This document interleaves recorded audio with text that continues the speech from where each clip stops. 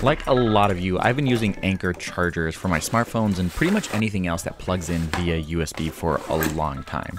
The only downside is that you still need a wall outlet to plug into. In this video, I'll be relying exclusively on this, the Anker Prime 27,650 mAh power bank, to see just how long it'll last me and keep me away from a wall outlet.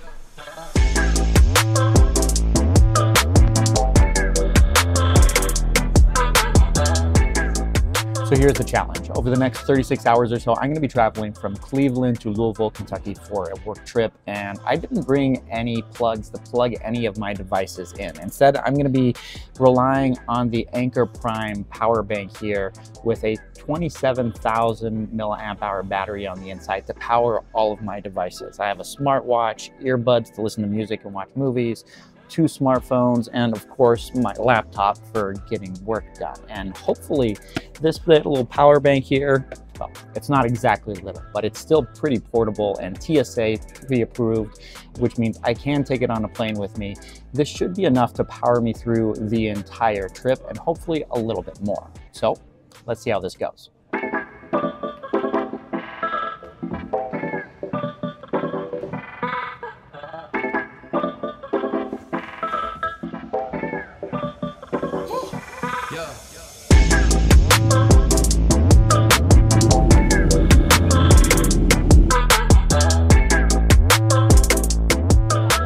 Well, one flight down and one more to go. I'm in Chicago right now for a couple-hour layover. I believe it's 2.5 or 2 hours and 45 minutes, which does give me time to eat. But I'm also gonna have to charge my devices as well. My smartphone's down to a little bit under 50%. I think it's like 45%. And my laptop now is about 75%. I need to charge both of those up. I watched a movie on the first airplane on my smartphone. This is the benefit of having a power bank in situations like this rather than having a wall outlet, just because even in an airport where there are a lot of chargers that you can plug into, a lot of times they're just not powered on. I've had so many situations where I look around for 10, 15 minutes and try to get a power outlet after someone else has used it for their device, and only to find that it actually doesn't work. Someone was plugged in for maybe 20 to 30 minutes and didn't realize that their phone wasn't charging that entire time. Having a 27,000 mAh battery with me at all times gives me full control over my power rather than having to rely on finding an outlet to charge my devices.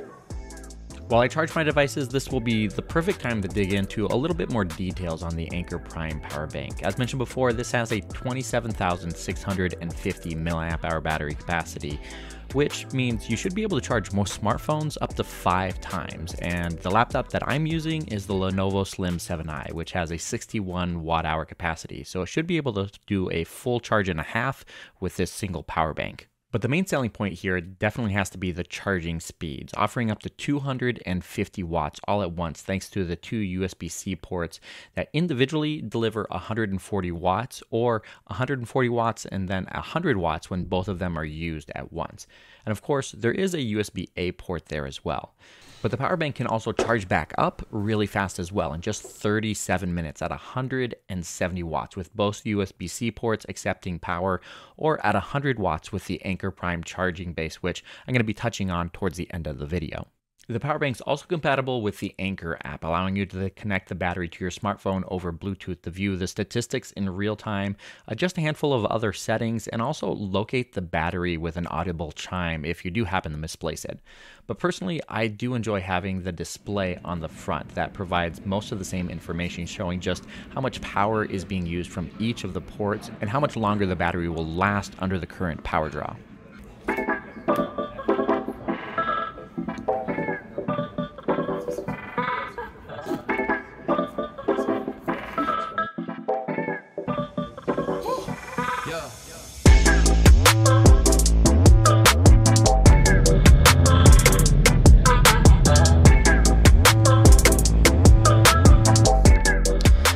Well, it's been a long day, I have to say that. After 2 flights flying from Cleveland to Chicago and now to Louisville, I've been flying for about 6.5 hours, but with all of that actually leaving the house this morning about 9:30, and it's now 5:35, so 8 hours on the road, using my devices, using the laptop, charging things back up.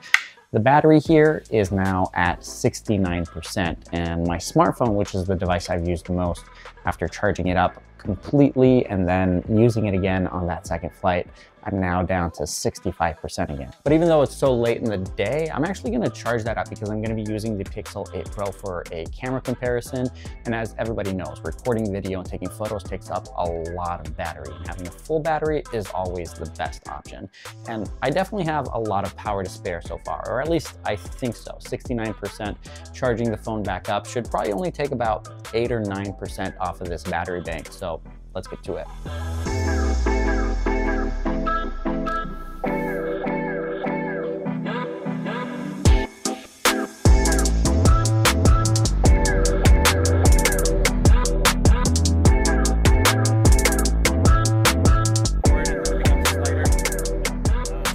After spending the rest of the afternoon and most of the evening taking pictures for a camera test, we then headed out to dinner, and then I made sure in the morning to make sure I charged all of the devices before heading out from the hotel, and at that point had a 23% charge on the Anker Prime power bank.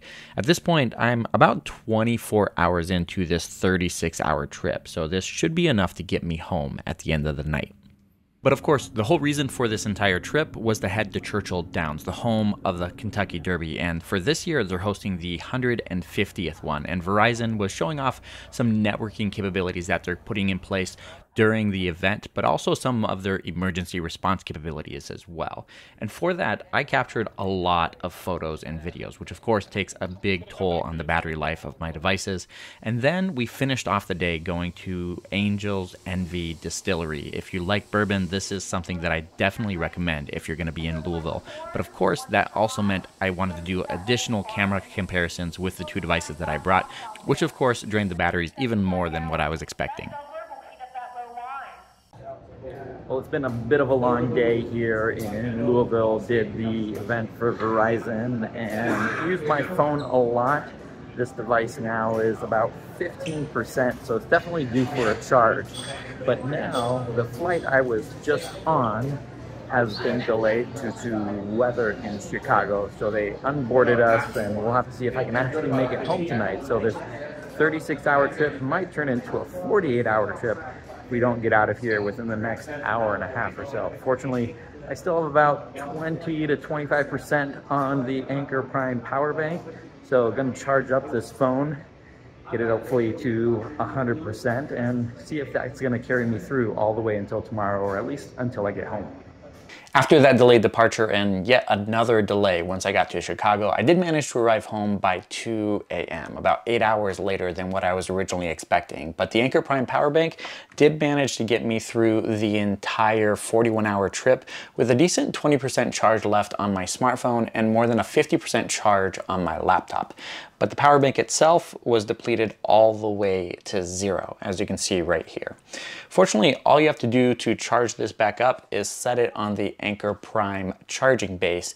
That will charge this at 100 watts, as mentioned previously in the video. But I do want to mention a little bit about the charging base itself. It does have 2 USB-C ports and a USB-A port, delivering 100 watts to any device that's plugged into it, even when the power bank isn't attached. Now, I know for most people, a 27,650 milliamp hour battery is probably a little bit of overkill, but if you want something similar but a little bit smaller, there's also the Anker Prime 20,000 milliamp hour battery, which is about 1.5 inches shorter and $50 cheaper. And while I definitely needed the larger power bank for this trip this week, for most of the trips that I'm going to be taking, I'll probably be packing the smaller version, especially when I know that I'll have regular access to wall outlets. And that's going to do it. For more details about either of these Anker Prime power banks and also the Anker Prime charging base, be sure to check out the link in the video description below. Thank you guys so much for watching, and thanks to Anker for sponsoring this video.